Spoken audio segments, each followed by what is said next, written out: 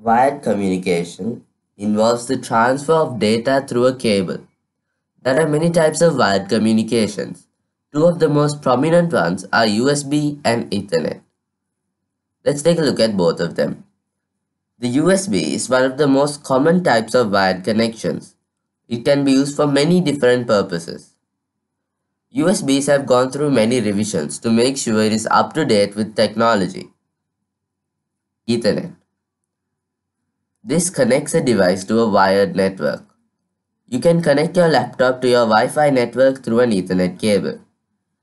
An Ethernet cable loses its quality after about 100 meters. There are many different types of wireless communications. Let's take a look at some of them. Wi-Fi. Wi-Fi is found almost everywhere these days. You can use Wi-Fi to connect to a network which is most probably connected to the internet. Bluetooth. Bluetooth only allows devices to connect over a short distance. These are often used to transfer files but cannot carry as much as Wi-Fi.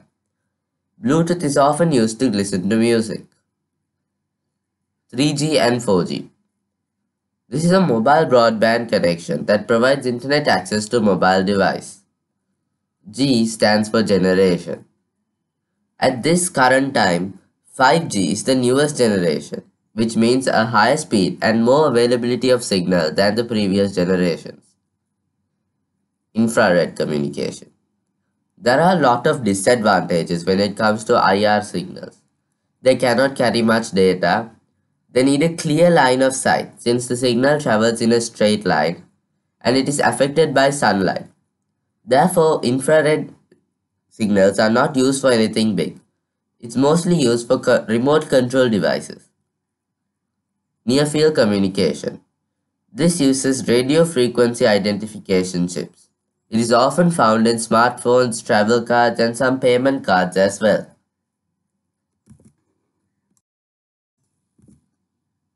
Now let's compare the wired and wireless connections. Wired communication has a small number of cables, so it is cheap. There's a risk of tripping over cables. It is faster than wireless connections. It's affected by interference but very less. It is not portable as it can't go past 100 meters. It can look untidy if not kept properly. And it is secure. Wireless connections have no need to buy cables and the router is priced at a medium price. There are no safety risks as the WHO has confirmed there's no problem for radiation. Slower than wired. It is affected by interference. It's portable within a certain range. It is tidy and it is easy to intercept.